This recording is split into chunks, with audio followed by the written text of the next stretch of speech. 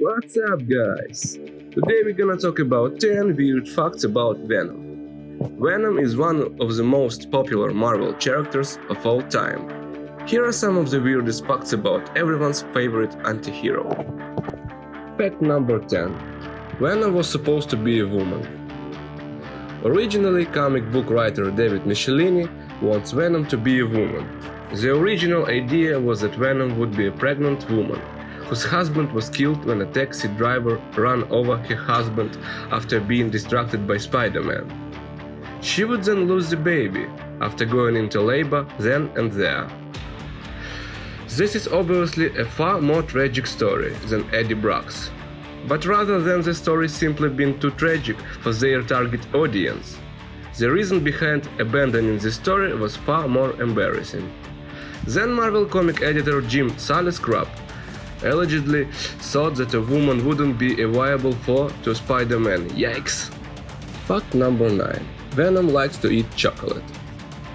The Venom symbiote has a violent hunger for flesh, and this isn't limited solely to non-human animals, with the Venom character being known for devouring people during his various adventures over the last few decades. However, one element from the 90s comics that helped to elevate this hunger was chocolate. For some reason, chocolate is able to curb the symbiote's hunger for blood. Fact number 8. Venom can't lie.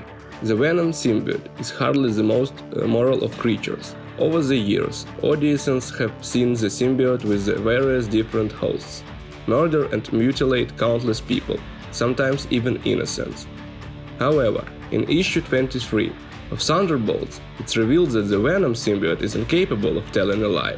This is pretty interesting to think about and makes interaction with the symbiote even more compelling. Fact number 7. Venom Scorpion's diet. Eddie Brock and Peter Parker aren't the only Marvel comic character to have bonded with the symbiote. Famously, the Scorpion also bonded with the creature, resulting in one of the darkest and most bloody Venom stories of all time. This Venom leaned into a cannibalistic nature, with the creature famously claiming that he loved to eat Asgardians. However, strangely, another favorite of this character was a squirrel. Fact number 6. Venom symbiote car. While Batman's Batmobile is obviously the most famous comic car and clearly necessary for the character of Batman to travel around Gotham, this hasn't stopped other comic writers from trying to give their heroes branded vehicles. For some reason, Venom also received his own Venom-mobile while Flash Thompson was the host of the symbiote. Venom showed that he can control cars as well as people, using the Venom-mobile to smash through objects and structures such as walls. Fact number 5. Venom Tongue Clan. The Venom symbiote is one of the most resilient creatures in the Marvel universe, with its only real weakness being fire and sound. However, it can also be cloned, and this leads to one of the most ferocious fights between symbiotes in the comics. In one comic, Venom's tongue was cut and later collected by the Ararat Corporation, who then cloned the tongue to create a new symbiote. After a battle between the two symbiotes, the clone was reabsorbed by the Venom symbiote. Fact number 4. Venom symbiote like Spider-Man. It's common knowledge that originally the symbiote bonded to Spider-Man, causing the Black Suit Saga to take off. While Spider-Man would eventually manage to escape from the clutches of the symbiote, the Venom symbiote itself hasn't quite gotten over the breakup. It's because of the bond with Spider-Man that Venom has the Spider logo on his chest, as well as the webbing and the ability to overcome Spider-Man's own spider sense. Fact number 3. Exiled from its race. The reason behind why the symbiote is often brought crashing to Earth in some form is very rarely explored, particularly in movies and TV adaptations. However, a reason for its exile from its homeworld was given. Essentially, the Venom symbiote was deemed unworthy to be part of the hive mind on its planet after the Venom symbiote was corrupted by the first host it bonded to. The rest of the Venom kind then exiled the creature into space.